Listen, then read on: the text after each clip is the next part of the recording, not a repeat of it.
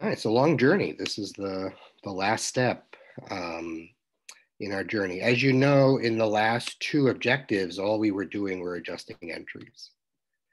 Again, that double checking process to make sure all the revenues are accounted for that period and all the expenses are accounted for in that period of time. But as you know, adjusting entries need to go into the journal. And everything you put in the journal gets posted to the ledger.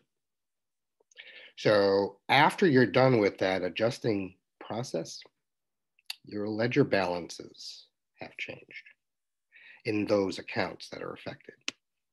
So now we have to make sure that the ledger, after all those adjustments have been done, that the ledger itself is balanced. So this is what we call an adjusted trial balance, and that's where we're going to start today. Once our adjusted trial balance is balanced, those are the numbers that we use to prepare the financial statements. Okay, so this is our lesson today, this part. This is what you're supposed to be focused on. Okay, so as it says, and as I've said, everything, all those entries start in a journal. And if they are put in the journal, they will be posted to the ledger accounts. So for those accounts that were affected, right, we went over those 7 pairs like supplies, expense and supplies, and accounts receivable and sales revenue. So all those accounts have been affected. So that means the ledger balances in those accounts are affected. So we have to do something called an adjusted trial balance, which is simply a trial balance after the adjustments have been done. That's it. That's all an adjusted trial balance is. You're doing another trial balance, but now it's after the adjustments. So they call it the adjusted trial balance. That's all you need to know about that. Okay. And again, the adjusted trial balance is simply going to prove that your debit balances and credit balances in your ledger are balanced, right? They equal. So that's the primary step that we do now that we've done all those journal entries for adjustments.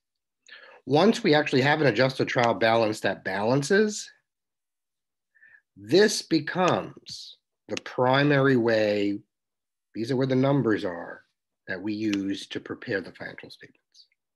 Okay. And these financial statements are the final financial statements for the period of time.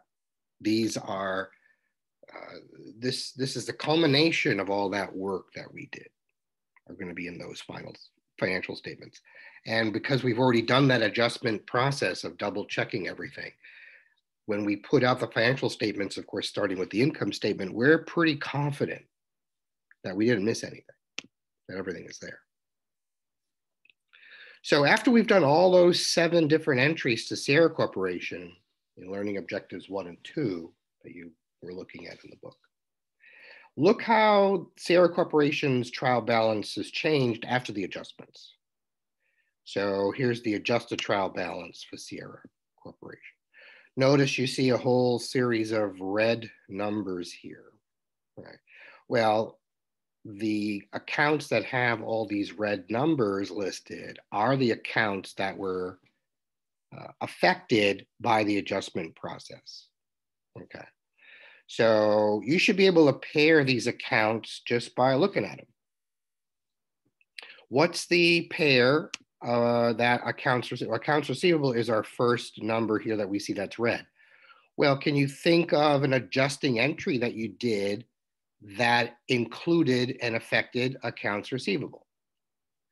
Well, you'd have to go to Learning Objective 3, right? Because the accrued revenue is that. We debited account receivable and we credited service revenue. So service revenue is also in red because that pair of accounts is part of that adjustment, right? Look at the second account that has a red balance here showing it's changed. Supplies. Well, we know that supplies is also part of that adjustment process. And you know the other account associated with that in the adjustment process is supplies expense. So you see supplies expense and supplies are affected because they have the red numbers showing they were affected because they're part of that adjustment process that you went through. You see prepaid insurance is also affected.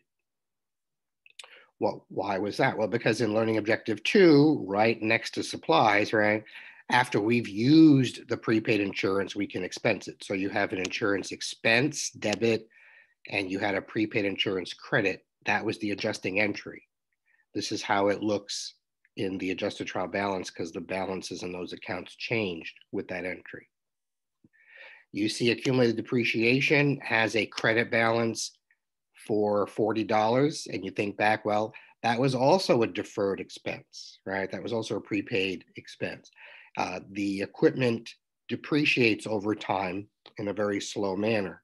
So we learned about depreciation expense, right? So there was the debit to depreciation expense, giving depreciation expense a balance, the credit to accumulated depreciation, which provided the balance here.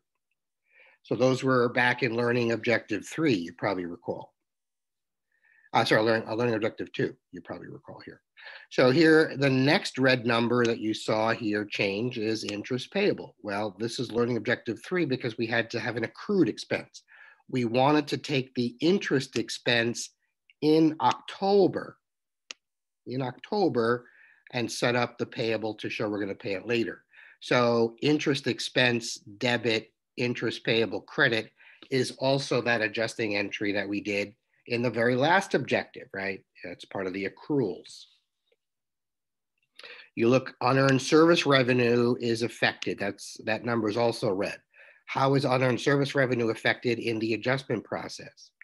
Well, you go back to deferred revenue, and that means unearned service revenue is a liability, but after you earned it, you have to move that into service revenue. So you debit unearned revenue, credit service revenue. That's also an adjusting entry that you did. And here you see a salaries and wages payable account here with the red balance, meaning that balance was changed. How was that balance changed? Well, because we took a salaries and wages payable, expense rather, in that month, it's the accrued expense, and we needed to credit the payable to show we're going to pay that later. So look, all of your accounts that have red balances here are the exact accounts that you used in the adjustment process. So the adjusted trial balance isn't going to affect accounts like cash or dividends because they're not part of the adjusting entries that we learned in the last 2 objectives. Okay. But as you know, all the other accounts that do have red balances were part of that adjustment process that we just did in learning objectives 2 and 3. Okay. So now that we actually have the adjusted trial balance done, and as you see here, the debit side accounts and the credit side accounts do balance. This becomes the source to do our financial statements. And the very, very first financial statement that you do, as you know, is the income statement. And this makes perfect sense. The income statement is the very, very first statement that we do. And look at all the adjusting entries that we did. All the adjusting entries affected either revenues or expenses. Right. They also affected a balance sheet account, as you know. But specifically, we had to make sure, this entire process, we had to make sure all the revenue and all the expenses are accounted for, right? That's revenue recognition, expense recognition, principles. And the income statement measures a period of time, right? 1 month up to 1 year. That's the periodicity assumption you learned at the beginning of this chapter. So all of this plays out because the income statement being the first statement that we have to prepare, it's important that we get those numbers right. It flows. Where does it flow after that? Well, it goes to the retained earnings statement. But if we screw up the income statement, whatever we move for net income, for example, on the retained earnings statement, if we screw it up, although that number is going to be screwed up too. And then, of course, it flows down to the balance sheet. So not good. But it's the adjusted trial balance that we use to create the income statement first and foremost. So here's the adjusted trial balance that you just saw on the other page. It's just shrunken a little bit, and I'm sorry to make everybody squint. Yes, that's right. And these numbers here, right, the very, very first statement that we do, I mean, that's a number one. Do you have a number one for me? Then the very first statement that we do is the income statement, right? The income statement. And of course, you know what goes on in income statement, right? The revenues are the very first things that we put on the income statement, and the revenue account, as you see here, service revenue. This number is the number that you use for revenue here. So this is how your income statement is done, right? Revenue started. Where do you get this 10,600? Where did it come from? Right here. And then of course you list all your expenses. Each individual expense account is listed. This book likes to put it from large number to small number. Okay. So this is how this is set up. Where do all these expenses come from? Right here. The exact numbers right here. The exact accounts right here. From the adjusted trial balance, it's almost like you lifted it up and just plopped it on this income statement, because that's exactly what happened. All of the expenses are listed individually. The total expenses are, of course, you know, all of these added together. So this is the purpose of the adjusted trial balance. We know that these numbers are good on the income statement because all of these numbers here, revenue and expenses, reflect the adjusted numbers, right? We went through that double checking process. We did our adjusting entries. Those are the new balances, and we're pretty sure those balances are as accurate as they can be. So those are the balances we use to create our statements. As you see here, this company, Sierra Corporation, ending the month of October, again, periodicity, right, assumption. State income statement, retained earnings statement are for periods of time. And it's 1 month at a time up to a year, no more, right? This particular company, Sierra Corporation, had a profit in the month of October of $2,860. Okay. And we also can feel pretty darn good that this number, this profit for the month is accurate. Okay. Because we did all those adjustments and we have faith that these numbers are good. So this number is good. The second statement that we do comes from the first statement, right? You can never do a retained earnings statement first because you have to calculate net income first. Okay. So income statement is always first, retained earnings statements are always second. They both measure the same period of time. So they're both subject to periodicity assumption and those rules that apply. So first thing is Sierra Corporation is a brand new company.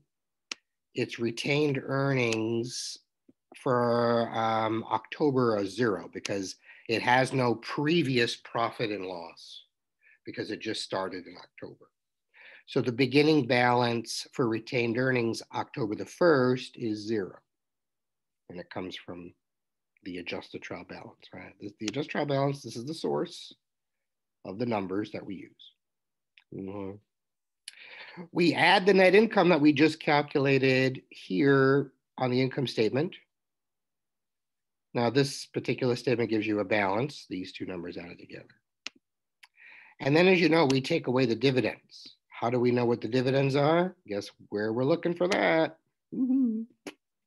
The adjusted trial balance has those numbers, and here we go. We know dividends were $500 because it says so right here. We subtract out the $500. We have our balance of retained earnings at the end of October, $2,360. Right, $500 less than the profit because they shared $500 of the profit as a dividend with the owners. Cool. So these are the first two statements that we've done. And now we have a new retained earnings balance. Now we know this balance is going to be transferred to the balance sheet, okay, very soon. How soon? Right now.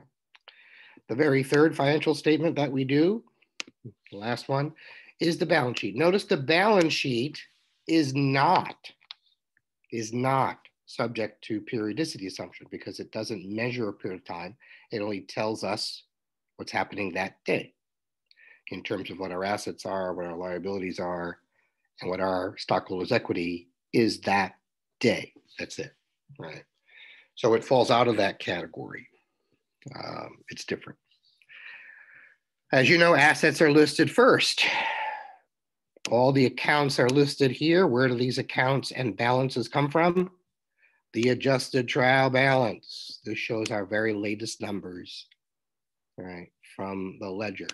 And all of these accounts here are asset accounts that are simply moved to the balance sheet.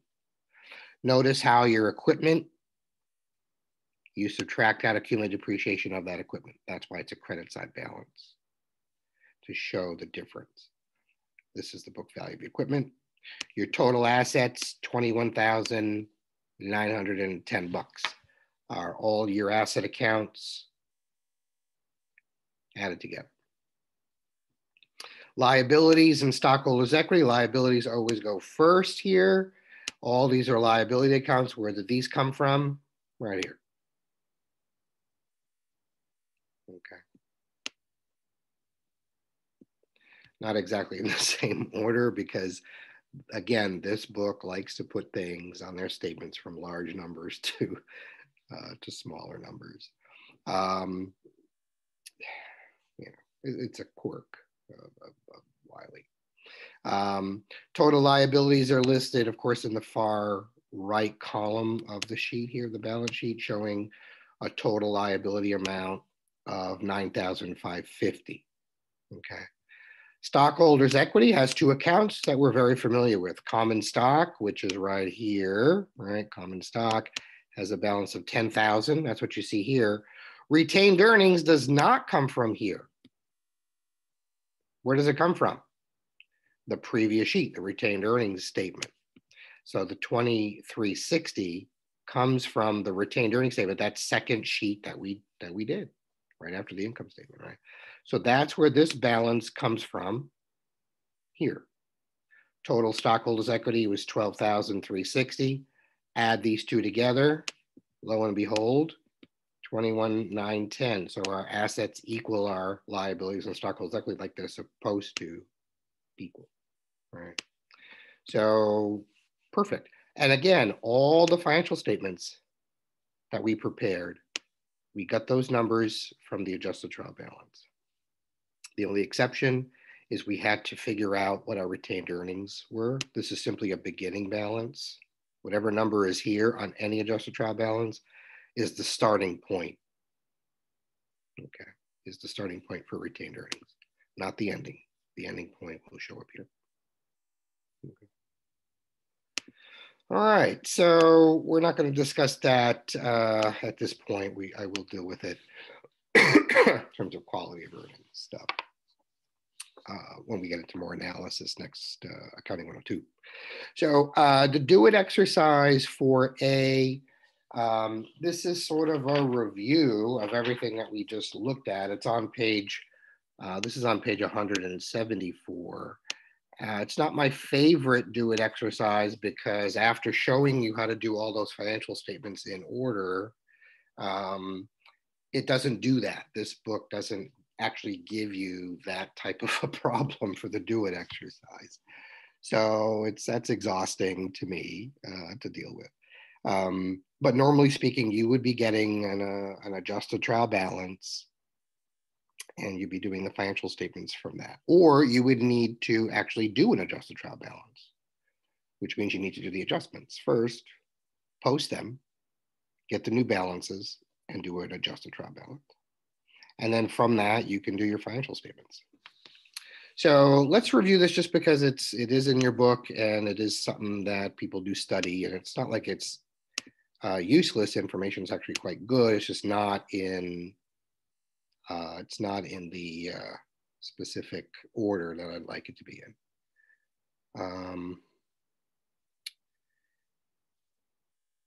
Oh, in the homework, I